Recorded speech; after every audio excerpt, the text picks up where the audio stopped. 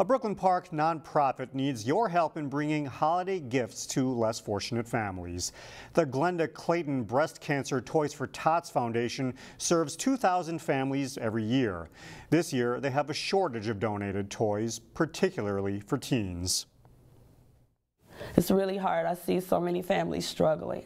I have given out of my own refrigerator this year, me and my mom, to help people. You just don't tell about those things. And because I worked in a shelter for 7 years, I was in contact with a lot of homeless families. So I was able firsthand to see the need. The Brooklyn Park Police and Fire Departments have partnered with Glenda to collect toys.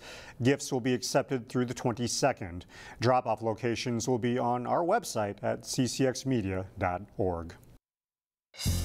Find more local news stories at ccxmedia.org and follow us on social media.